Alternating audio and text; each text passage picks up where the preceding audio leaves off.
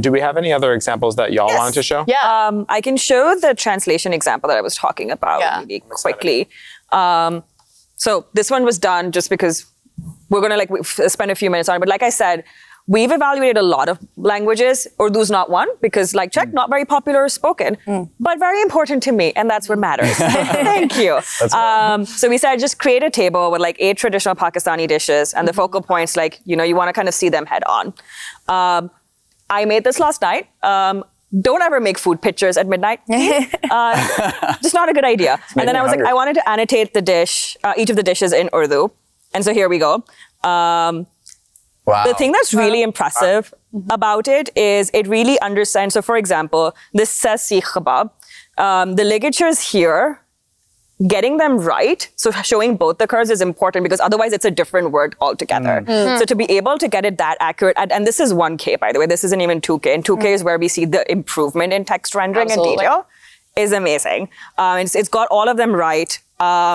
These are all things I've known and grown and loved. I mean, you got Halim up there, which is my favorite. Exactly. Yeah, that's incredible. That's like, we should go out to dinner. We should all grab dinner. But that's almost lunch, and like this is making. I am hungry. I am hungry. You have to always do a food demo. It's like, of course, we should translate it to English. And so, as Amar correctly pointed out, we've got Halim back there. Hey, you've got your favorite. You've got your biryani. You've got your Sikh kebab. You've got your kheer. But my other goal in life, other than having Bee build a brand that we can then get rich on, is to have her travel and come over to Pakistan. And so, of course, we should translate it. Now, all of these words are in Urdu. Let's try and see what the translations in Spanish look like. I'm not expecting this to go really well because not a lot of these have like English translations or Spanish translations. But where it did find them, so for example, this had said chicken karahi and now it says pollo karahi. Yeah, which is perfect. It also called papa, and I think that's like the sort of, I want to talk also about like the soda and reasoning, and I feel like this is really important, right? We translate what needs translation. We keep what doesn't need translation. And I think this is kind of like hinting at the authentic representation of it. Yeah.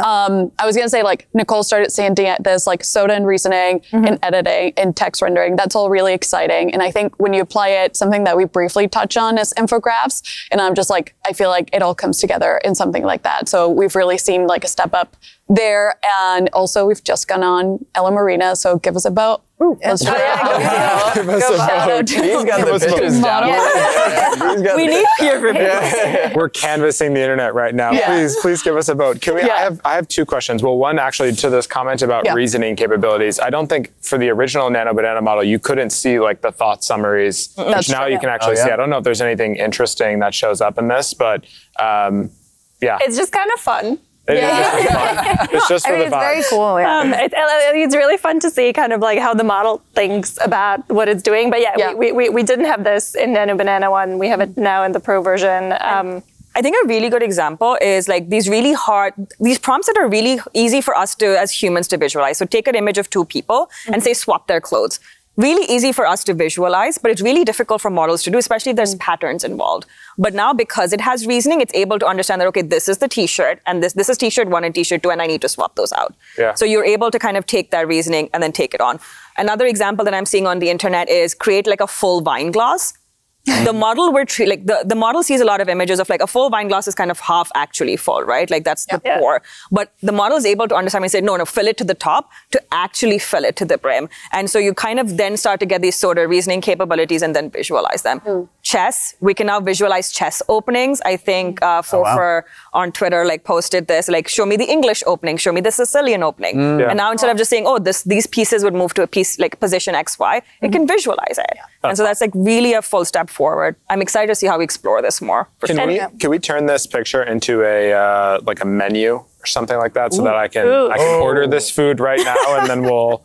Let's add prices. Yeah, we'll add prices too. And I think price is an interesting one for like world knowledge. Like can it pick up on world knowledge and know like what the cost of these items We have to add the geography. Like I'm sure, you know, prices. Let's do Bay Area prices. Oh my God. No, thank you. You have an expense report coming your way.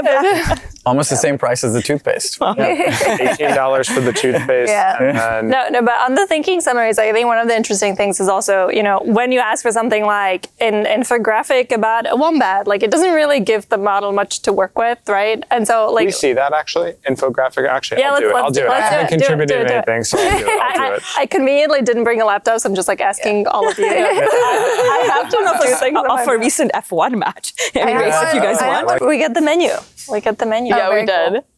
You want to put the menu up? Yeah, we can put the switch menu up. over. Get my career out of here. Well. This is really funny because the prices are indeed Bay Area.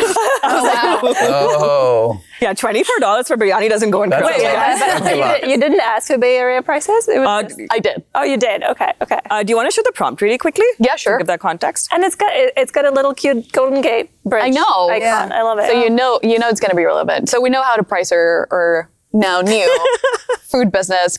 If anyone wants to fund our cafe, that's next. There you go. So can you generate an image of a modern menu? I think even just hinting a little bit on the style that you want to do is enough and will take you like a long way.